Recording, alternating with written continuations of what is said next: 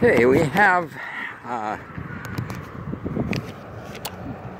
listed at least one list of the possible different stages of project management, and therefore the system development life cycle.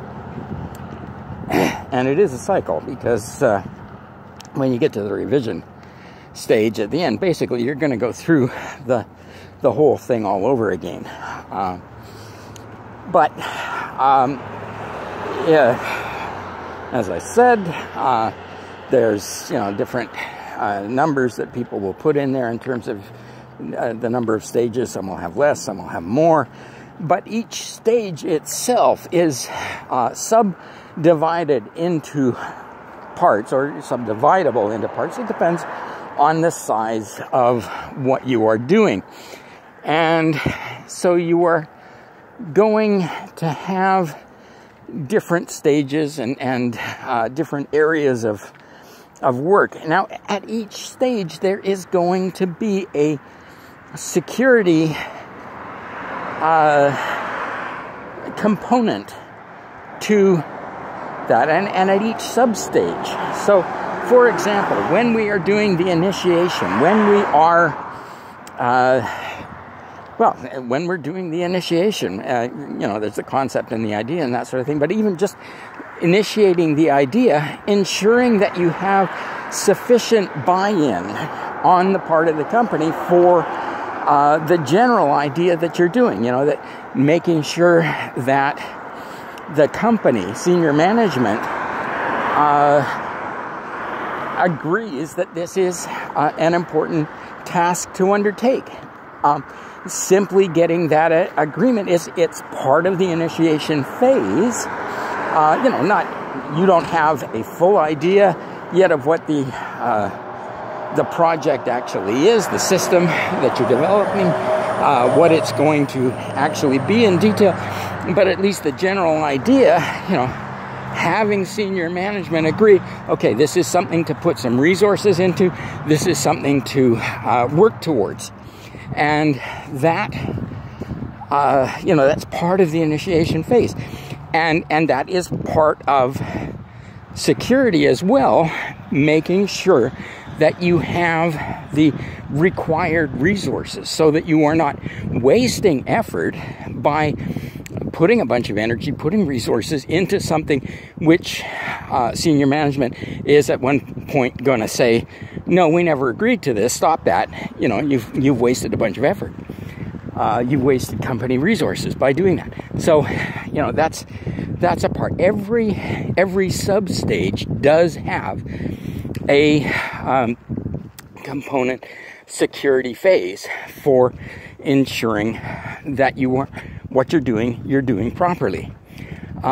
When we are doing the initiation, the conceptual work, forming the idea, start to get an idea of what the risks are going to be. Start listing what the risks are going to be, or potential risks, so that you can start a bit of a catalog that is going to guide you in the requirements phase and later in the design phase and on down into implementation.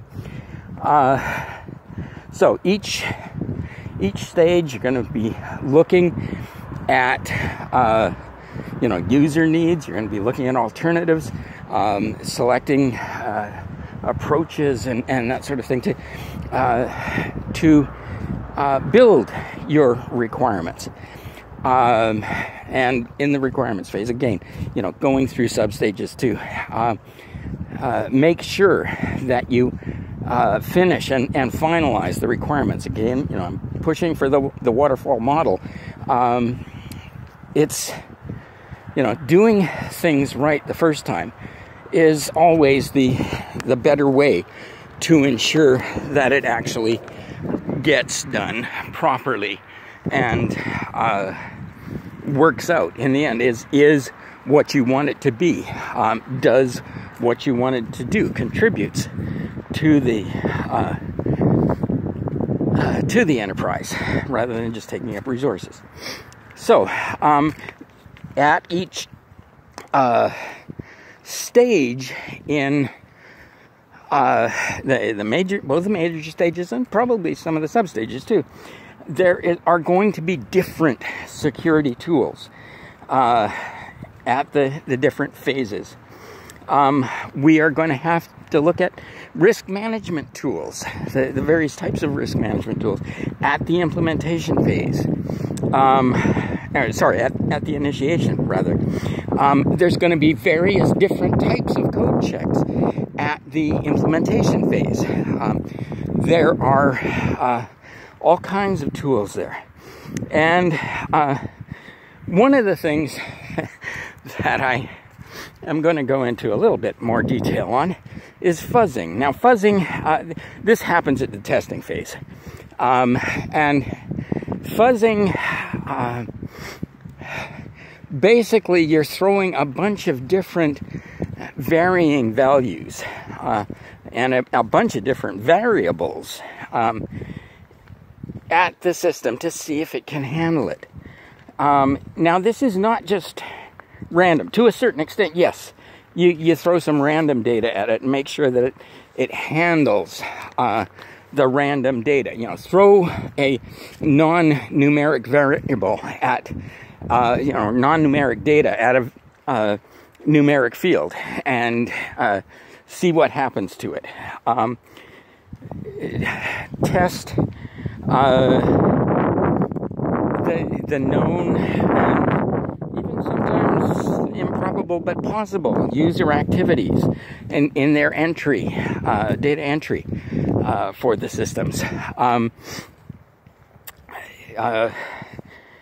Validate the data. Make sure, in testing with your fuzzing, throw random data at it, and sometimes non-random data. Throw specifically wrong data at it.